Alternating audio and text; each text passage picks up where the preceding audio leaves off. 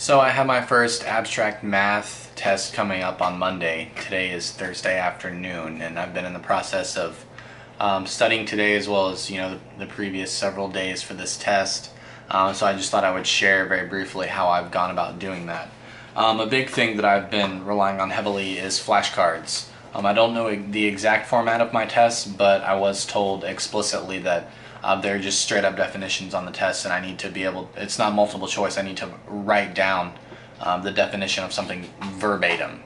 And really the only way to do that is to pull out the flashcards and look at them 1,000 million times. So I got a bunch of those. It involves stuff like biconditionals, disjunctions, conjunctions, other terms from logic, necessary and sufficient, union, set unions, set intersections, set complements, subsets, proper subsets. What else do we have in here? Common logical notions like modus ponens, modus tollens, contrapositives, the definition of an example, the definition of a definition.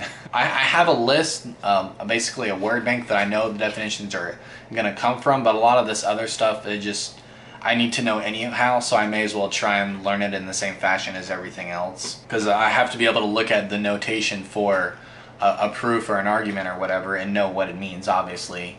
I have to know what a union is, or an intersection, or a complement and stuff. And I may as well do it like that. I did the homework.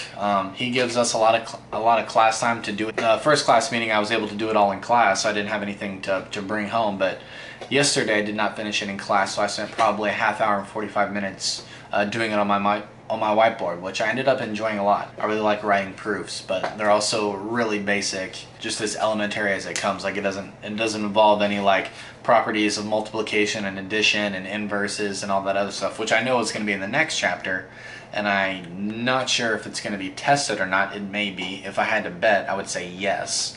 So I went ahead and read that chapter in advance. I'm going to hold off doing the homework until tomorrow afternoon because I don't want to do it the wrong way, because I'm not sure what I'm doing, but I did read it. And what I'll also probably do is go back and do the homework that I completed yesterday all over again from scratch. Like, just to be good with it. I feel very confident about it, but I've said that before, and I'm just going to do it until I can do it with my eyes closed. And he has very particular ways he wants things done, so I have to make sure that I'm numbering the lines in my proof, and I'm referring back to previous lines properly. And he's a stickler about not listing all of your givens first and only listing them as they're used or needed.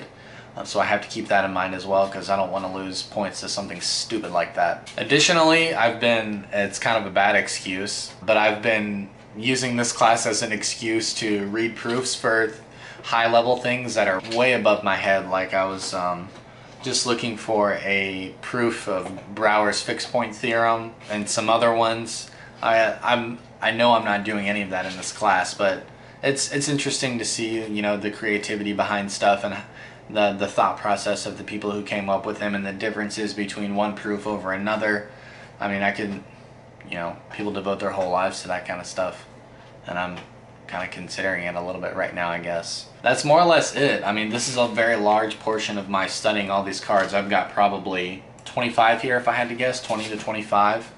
So I'm just doing that a couple times at a time, and then I'll take a break and go do some chores or run an errand, and then come back and do it a couple more times. Then maybe just read the chapter again just to be on the safe side. But it's so Barney style that like reading it is basically not necessary, and some of it I already know because I took a logic class last semester, and that was way more in the weeds than this class ever will be as far as formal logic and syllogisms and sentential logic and all of this inductive versus deductive and like the whole, no. My professor isn't interested in that, thank God. But that's more or less it. Thanks for watching. We'll see you next time.